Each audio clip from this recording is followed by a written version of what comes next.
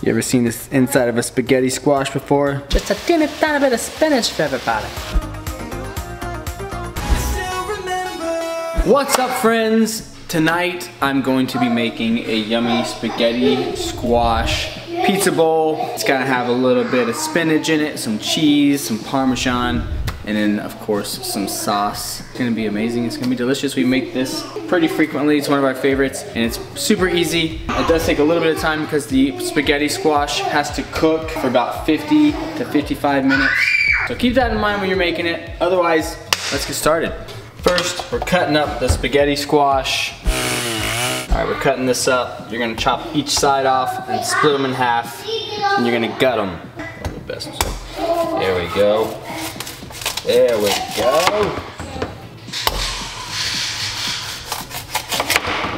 Our kids eat maybe 1/2 of these. Sometimes they don't even eat a full half because if they're big. So yeah, I'll eat a full half. Obviously Danielle and I will. Sometimes I'll eat like 1.5. So that's kind of how the servings kind of go. You ever seen this inside of a spaghetti squash before? That's what they look like.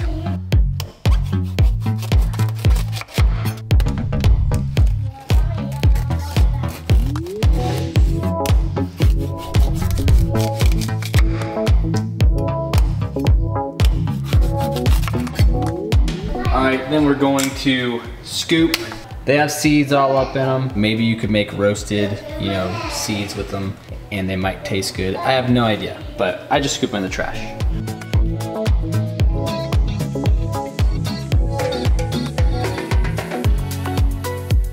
Alright, we're switching up to the bowl because it's way easier when you have something to like press down on.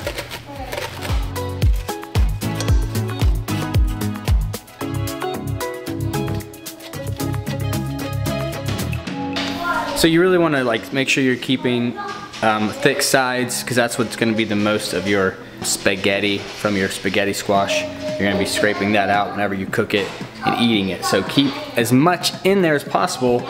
The thick walls, don't scoop too much, but just scoop out enough of the inside and the seeds, and then it should look like something like this. So once we're done with that, we're going to take our halves, put some olive oil on them, and then salt and pepper. Turn them upside down and put them on the pan upside down, and then we're going to cook them for about 50-55 minutes.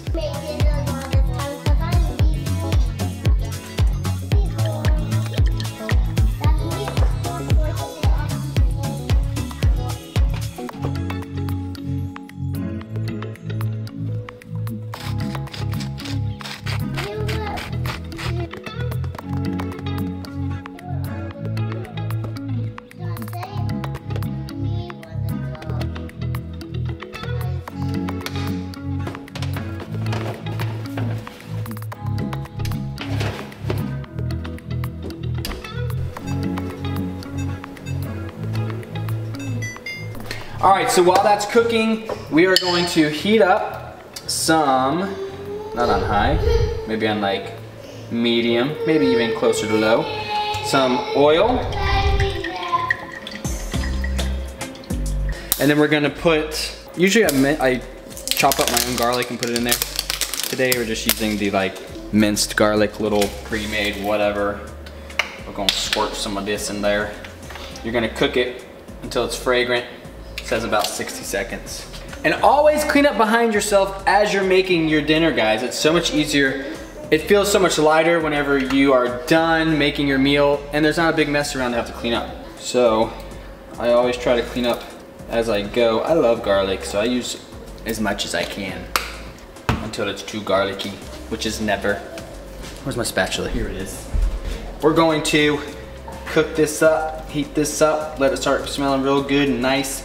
And when it does that, then we're gonna throw the spinach in with it until that gets all cooked and wilty, and then that's done. All right, so we have not nearly enough spinach. This has 5 ounces, and that's all we have. I thought we had more, but I wanna say the recipe that we have, this is gonna turn into just nothing. So I use way more spinach than this recipe actually calls for. because you could almost double it because it's just not nearly enough spinach when you're making these. So my suggestion is at least do 1.5, if not double your actual spinach, because I promise you'll get to that point and you'll be like, this is just a little teeny tiny bit of spinach, just a teeny tiny bit of spinach for everybody. So if you don't like spinach, it's perfect for you, but it's actually really good in this recipe. So whoops, I need all you guys. You can't be jumping out of the pan now. Oh goodness. All right, we're almost done here. Nice and wilty. Turn it down. Probably can turn it off. It's so different coming from a house where we had a gas range, to electric. It cooks way differently. Like we had to like go like almost high all the time on our gas. Where here it's like if you go even above medium, you're kind of pushing it. It's a little too hot. So it has kind of been like, which I think is the way it's probably supposed to be, because the recipes I would make would be like, cook it on medium heat. And I'm like, this isn't cooking, this isn't doing anything. It's taking forever to cook. Where here it's like, okay, you put it on medium or you put it on medium low, and you can actually like still cook some stuff. So here we go, we're done. Check it, it's wilty. We're done here. So now we can take out our spaghetti squash and start assembling this. Let's do it.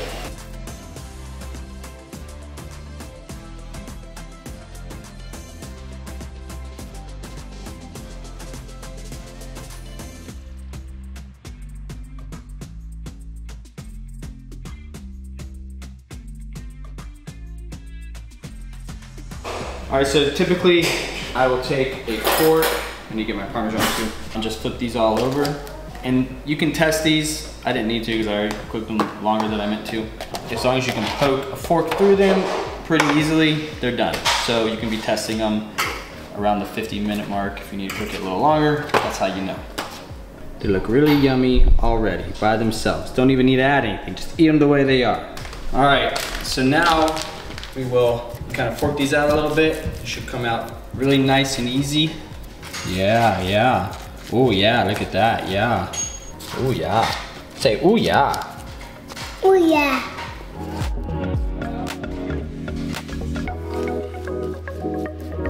Now we're gonna add our spinach, which is again, not nearly enough.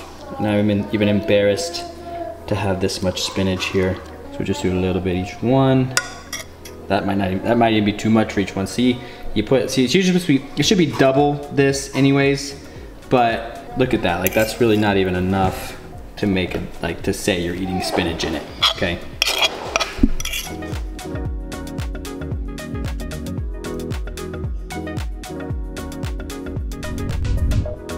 All right, now we're gonna add some Parmesan cheese. All right, grab some cheese. I got a new helper here. Sprinkle it on inside of it. You can get a little more than that. So I just like to grab a few little, grab as much as you want, guys, but I usually grab about this much per one.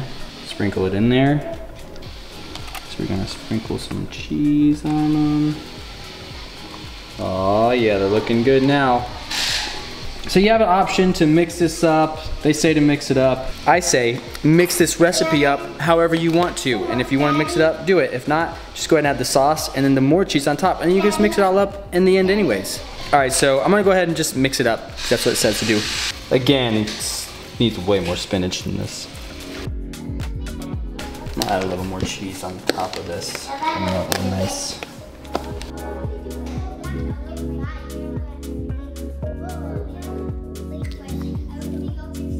So Danielle actually bought this golden tomato sauce, but we're gonna use it for the first time on this recipe. It smells really good. I think it'll blend very nicely with it. So we're just gonna pour it on top of this.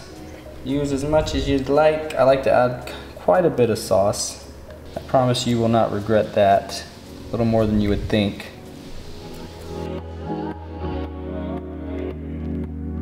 Now, I got my big helpers here. They're gonna help put the cheese on top and then we'll put them back in the oven.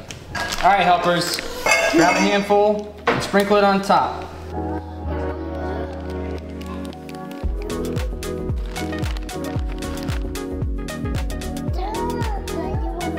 All right, we are now ready to put these back in the oven, 20 minutes, and then they'll be done. Okay? Let's do it.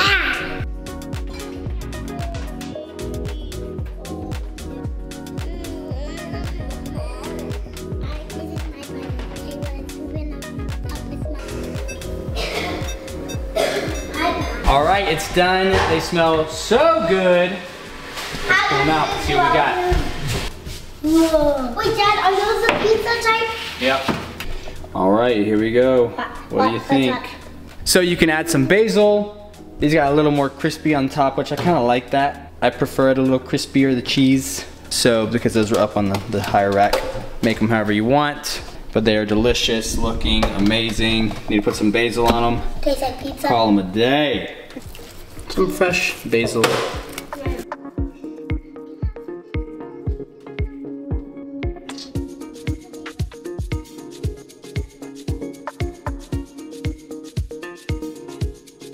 All right, guys, what do you think? Are you gonna try it? Let me know if you make it, what you thought of it. Hope you enjoyed this video, making one of our favorite family gluten-free recipes. Let me know if you wanna see more. Would love to make some more videos like this because I really enjoy cooking and making yummy food for our family, especially yummy food that's pretty healthy. So anyways, see you guys later. Love ya. Bye.